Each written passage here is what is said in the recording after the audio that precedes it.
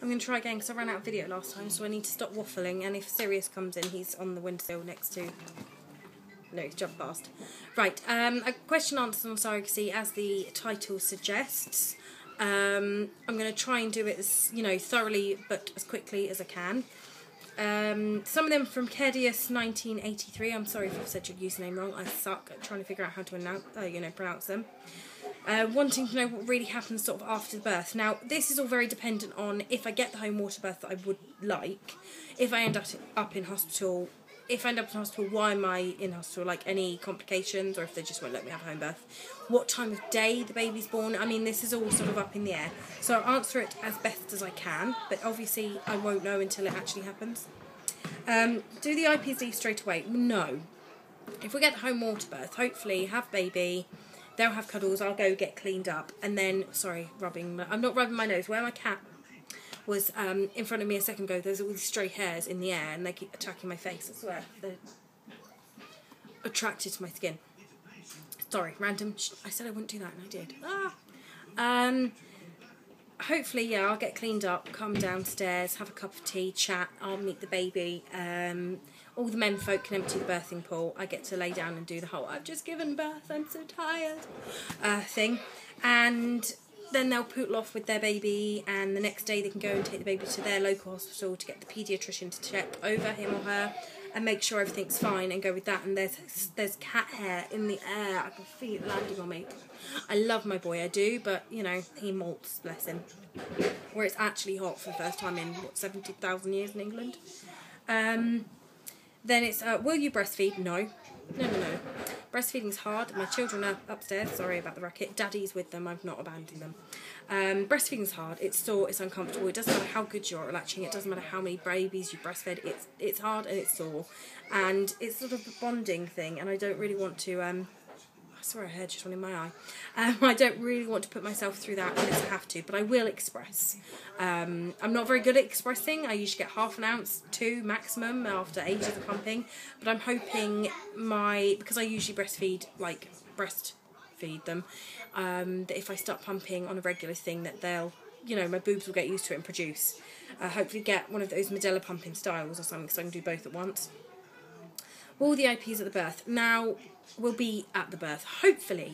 But George's labour was 6.5 hours, Alice's was 4 hours 16 minutes, and Alice's was an hour, 23 minutes according to my note. From the minute I thought, I might be going into labour, the longest it would have been is 2 hours. So if we follow this pattern, it's going to be 1 hour or half an hour. I don't know whether it counts as Edith's labour being 2 hours or 1 hour. But, yeah, I'm slightly concerned that it's going to be like 1 hour or less. And they live about an hour away. So the second I get a weird feeling, if I really think that's going to be it, then, yeah, they're going to have to get in the car and drive like the wind without killing themselves or breaking any laws. But hopefully, yes, they will be at the birth. Why do you want to be a surrogate? I get asked, what made you want to be one? Well, I don't know. I've mentioned this before, I don't know. As I said, I think in another video or on a post somewhere written, I don't know, I lose track because it's asked in a lot of different ways in a lot of places, and I've answered it a fair few times.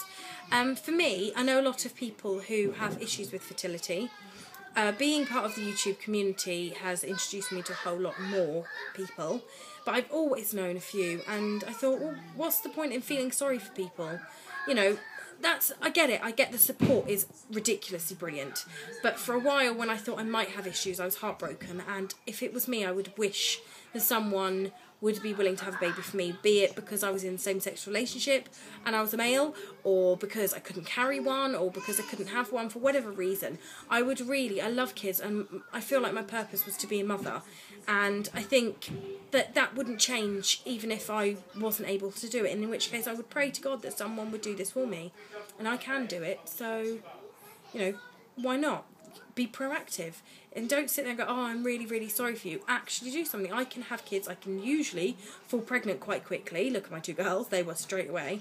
I have relatively quick labours. I haven't had any major problems. I mean, yes, it could go wrong, but I can't just not do something because there's a risk to it. It's just something I want to do. It feels like something I need to do. And then it leads to the next one. How many times do you want to be a surrogate?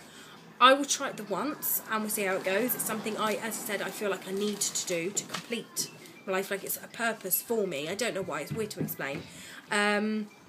But I would quite like to do it 3 or 4 times. I think that's the idea. I mean, I'll do it once to start with, but I'd quite like to have one for David Morris, go and maybe match again with another couple, have a baby for them, go back with David Morris and have a sibling, so do a sibling project, and maybe the people I did in between would want a sibling project as well, which would be cool. I'd make 4 babies and complete 2 families, so I think that would be really, really nice.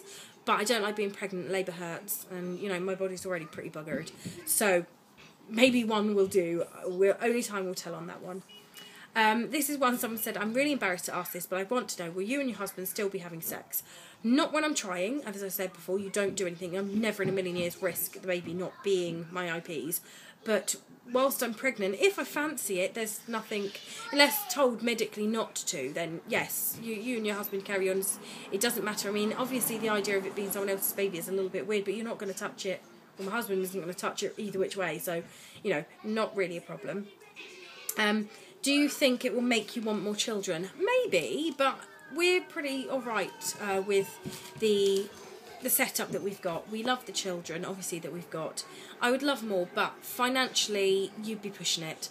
I mean, I want to be able to pay for my kids to go on all the school trips and have the nice things and new lunch boxes every year and go to college or university or anything that they want to do. And if we have any more children, there's a risk that they're not going to be able to without it being really tight. I mean, I want my children to have a few wants as well as needs.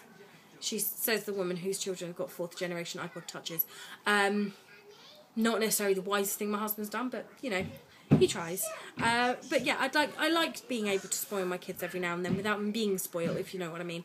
I want to be able to give them all the nice things, and for that reason alone, I think we're done.